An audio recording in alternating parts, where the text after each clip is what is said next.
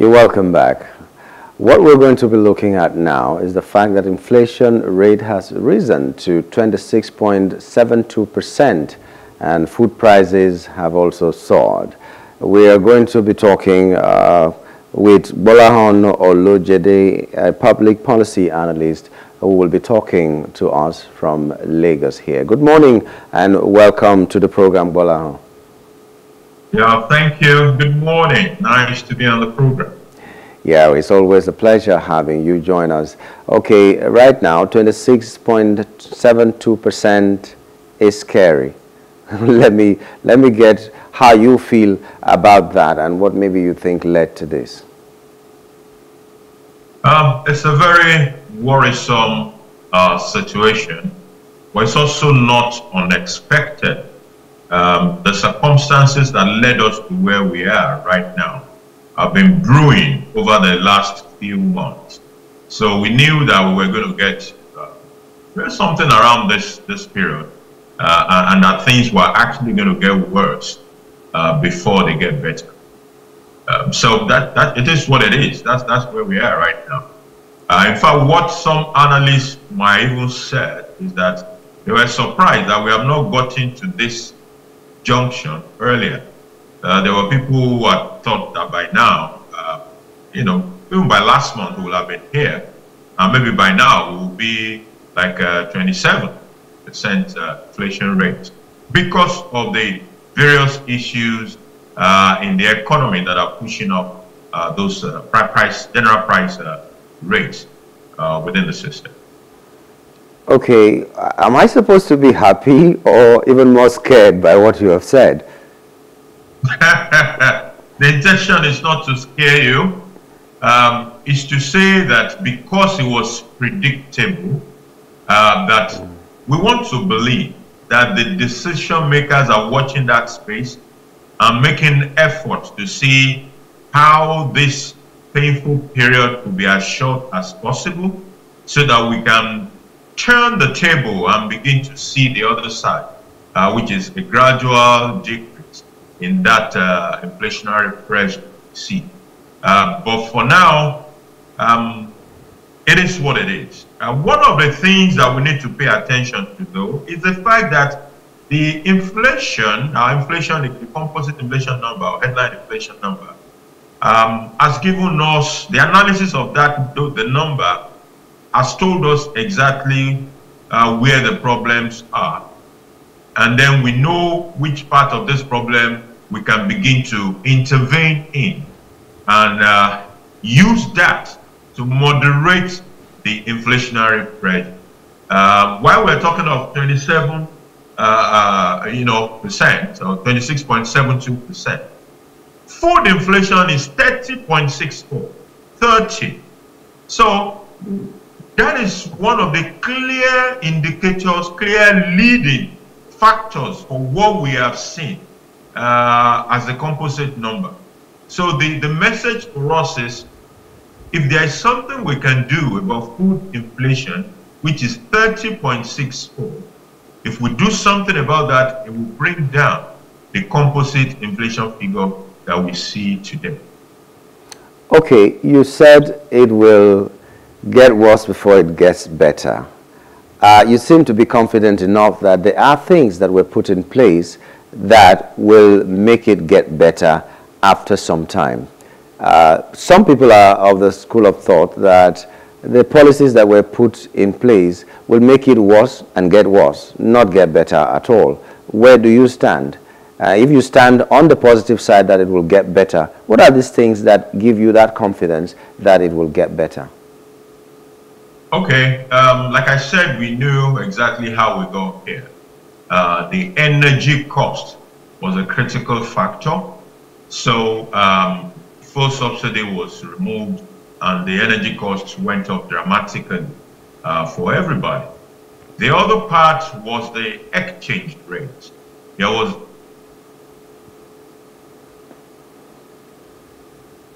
that did to us was to have increased the exchange rate of the naira to major currencies across the world. So those were two factors, very major factors. So the question is, what can we do to moderate this problem? Number one, it is obvious. Forget about what official quarters are saying about the fuel subsidy not having been intervened. I think there has been an intervention in the first subsidy issue because the cost of PMS has remained the same when Naira was 700 and now that Naira is 1,000. So in the real sense, there was no way on earth that a product that is imported, that the price of it will remain the same when the exchange rate is 750 and when the exchange rate is 1,000. So obviously, there has been an intervention to ensure that the price of PMS will not go worse. That is on one side. On the foreign exchange side of things, it doesn't appear as if much success has been achieved yet. There were issues around Afrexim providing us about $3 billion. I don't think that Afrexim has been able to shop for that money yet and put it on the table. I don't think that has happened. Recently, there's also a World Bank $1.5 billion. It is possible that that will happen because World Bank can put that on the table. I also believe that the fact that oil production has been improving, as we're told, it will also help in a little way. It is not improving the way we expect. We would rather have seen a rev up of production much faster than what we are seeing. But the fact that it is also improving gradually shows that some addition to the supply side of foreign exchange may begin to happen. But if you ask me, the supply side is not happening fast enough. Maybe further intervention might be required, including probably asking IMF for some money. It is a possibility. Where we are right now, I don't think that any possibility should be taken off the table. I understand perfectly the issues around our debt profile, but at the same time, we need to solve the issue of the stability of the Naira or the increasing depreciation of the Naira against major policies. If we cannot fix the supply early enough, one of the options to fix that supply is to actually get more money from where we can get the more money. And IMF comes across to me as a possibility. The other part which I have mentioned is to just look at the breakdown of that inflation figure. We have a headline inflation that is 26.72. But food inflation is 30.64. What that says to me is that if I can bring down the food inflation, I will bring down the general inflation level in the economy. It is no brainer. So I can focus effort. Government can focus effort on what it can do to bring down the food inflation, and it will help it to moderate the general inflation trend that we see in the economy. I wonder how that will be done, because the food inflation is also tied to a lot of other things, effects that you have mentioned, and so many other policies that will make the people who are supposed to produce this food to find it really, really difficult. I'm just wondering, why does it always have to be a secret? If the government is having an intervention in fuel, for instance, why are they hiding it? And, we found, I was just telling my other guests that we found out that on the budget of 2023, from January to June, the money spent on fuel subsidy is almost the same amount, in excess of 3 billion, almost the same amount that will be spent on palliatives, the so-called palliatives that are not even getting to a quarter of the population in the space of 3 months. So the government spends XYZ amount of money for fuel subsidy from January to June, which is 6 months, and spends almost the same amount of money on palliatives for 3 months. And will you call that a good policy? Has fuel subsidy removal even helped us in any way? Well, what you have referred to, let's just use arbitrary now. You're saying let's say we save 3 billion naira. I'm just using arbitrary numbers now from subsidy, and we allocated that same amount now to palliative, and nothing has changed. Actually, something has changed. It is what has changed is the reallocation. Now, under fuel subsidy, I have a fuel guzzler. I ride a fuel guzzler, and I also have a neighbor who uses a motorcycle. I get probably 4 times his subsidy under the fuel subsidy. The amount, the benefit to me is probably about 4 times what he gets when he uses an Okada under a fuel subsidy regime. Under a palliative regime, I'm not even going to show up at the window where they're sharing palliative.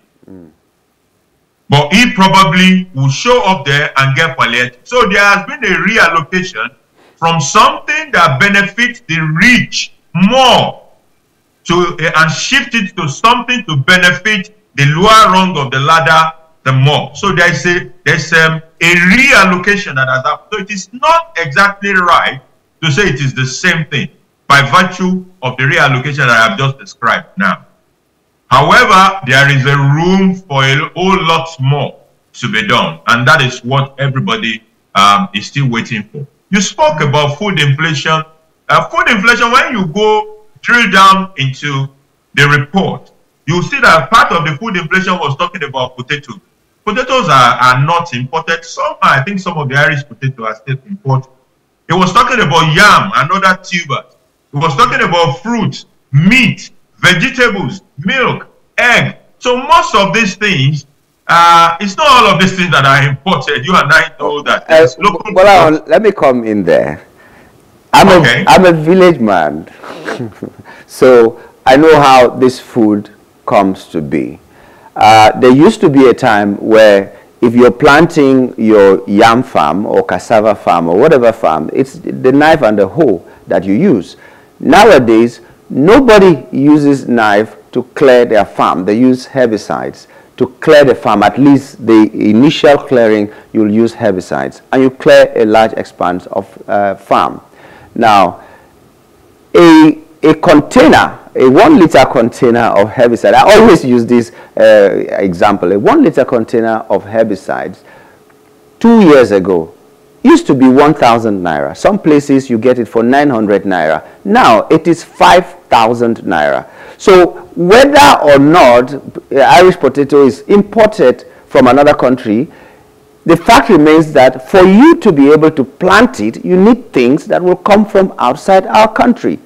You need fertilizer, which we do not produce, we have to import. So if the FX goes up and everything that is being imported into the country goes up, these farmers will still suffer, except you want them to go back to knife and hoe, which will make the production smaller. So if you're harvesting like 100 bags of Irish potato or whichever potato you were harvesting, you will be harvesting like 20, which will still lead to a shortage of this food, and the inflation will rise. So it is tied. Whether it's produced here or not, it depends on things that come from outside.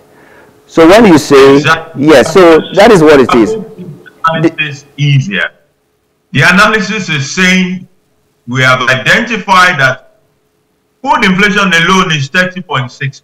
Yes. That if you are able to intervene in food inflation, you moderate general inflation. Correct. So you have spelled out areas of possible intervention to make the food inflation get moderated. Beautiful. So you've broken it down that the guy needs herbicide. So that's an intervention area for government. You mentioned that he needs fertilizer. That's an intervention area for government. He will transport food from where it is produced to the market. So maybe his transportation costs has risen. That's an area of intervention, but for the government. There is even an area of intervention that has to do with simply releasing certain products from national reserve. If I take a maize, for example, maize is a very important component that goes into animal feed. Yeah. So whether you're talking of production of poultry or piggery or all those other things, animal food generally. Now, maize is a product that the federal government stores in national reserve. Hopefully, they have them. So if prices go up too much, an intervention to moderate price in such situation is release some product from your natural reserve and help to deflate that pressure. So the opportunity for intervention in that food space is there. It is for us to work it out and make it happen. Bring down that 30.64, drag it down all the way to 25, and you will have solved a whole lot of problems and reduce the pressure that is on the composite inflation figure. Okay, well, you've been talking from a point of optimism today, and I like it so much. You are the expert. So let's just have a final word. If there are things you have left unsaid that the government can do that will give us light, because a lot of people are not seeing that light at the end of the tunnel. Just give us those things in summary now as we wrap up, Bola. Okay, for me, the low-hanging fruit is to look at where the biggest pressure is coming from, and it is food. Food, yeah. And the government must ask itself, what can it do in that space? Because that is where the biggest pressure is coming from. Number two is the direct intervention of government, even in that space, by getting involved in this 500,000 hectares of cultivation that he spoke about in July. I remember the president saying that. Here is the reality about food products.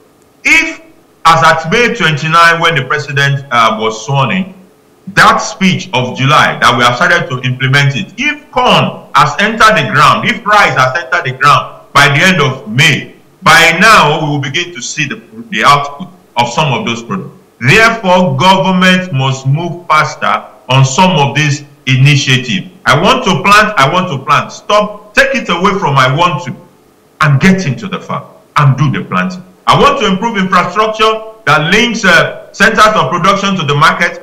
Get into the space and begin to improve on those infrastructure, whether it is storage or the road or whatever. The earlier we move into all these things, the better for us as a country.